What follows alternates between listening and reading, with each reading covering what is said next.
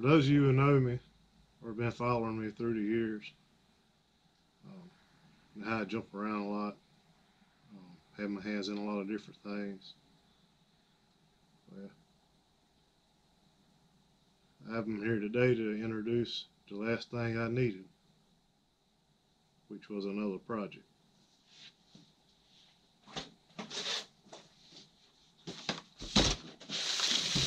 We have a John Deere 772B motorgrader diecast, approximately 22 inches long, and my plan is to turn it into a remote control motorgrader.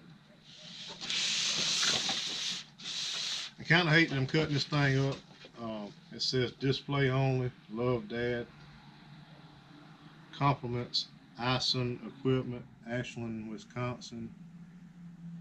It's dated 8/19 of 1991. So as of right now, it's about 30 years old by that date.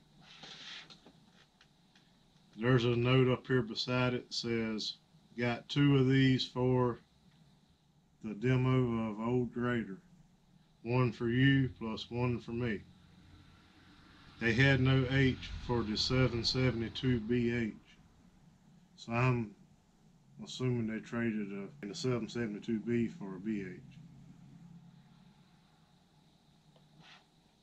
It is the same though. B series, H is for high output engine. So I know this thing's at least 30 years old, and you can't even wipe the dust off with your hands, but I'm fixing to open it. And I'm only going to go over what I'm going to do today. I got to finish up a project or two, but this is going to be one of my next things I'm going to do.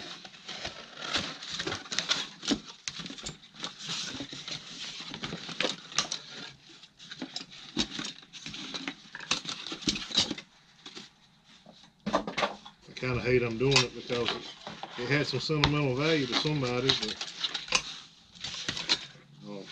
I put it on eBay and sold it, so I guess the sentimental value is gone.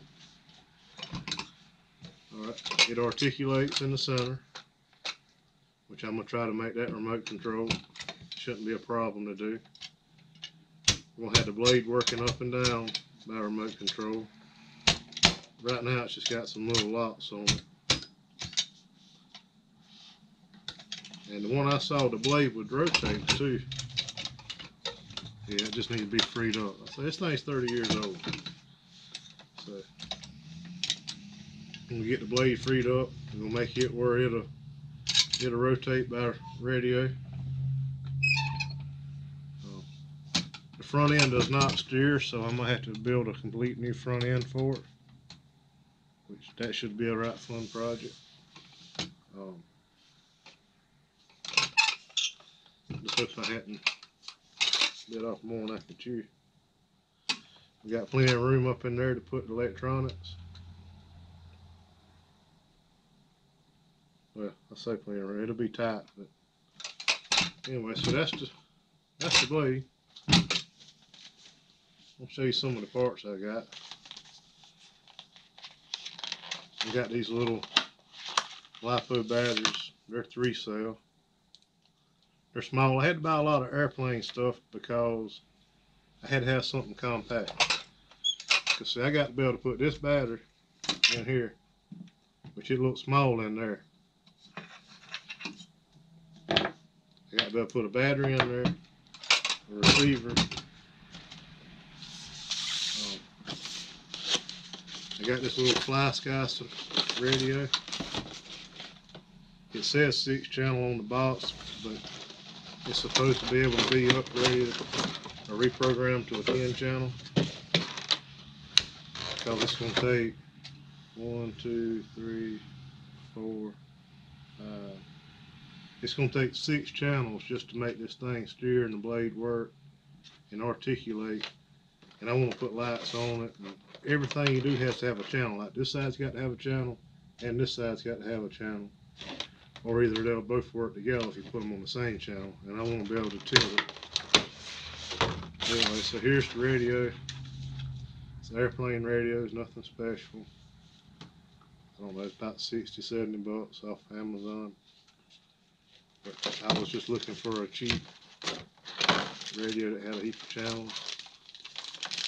And here's the receiver and antenna.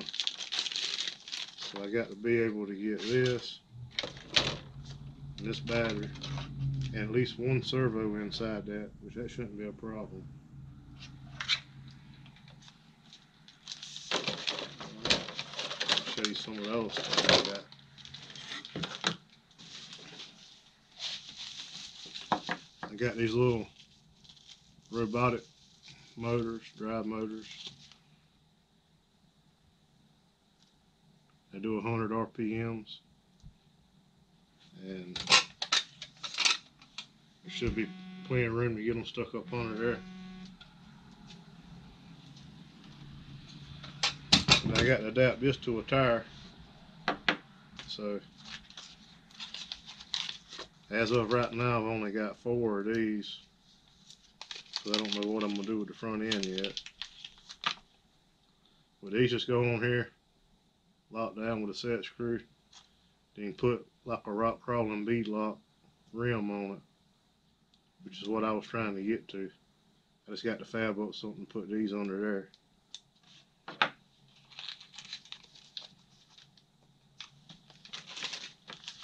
And I got a bag of cheap mini servos. I don't know how good these are going to be, but if I can get it working and they don't last, I'll buy something better. But I needed something small, and these were pretty small.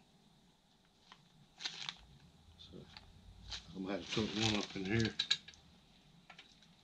somewhere to make the blade angle. But anyway, so that's it. That's my brand new project that I don't need, but I'm real excited about it.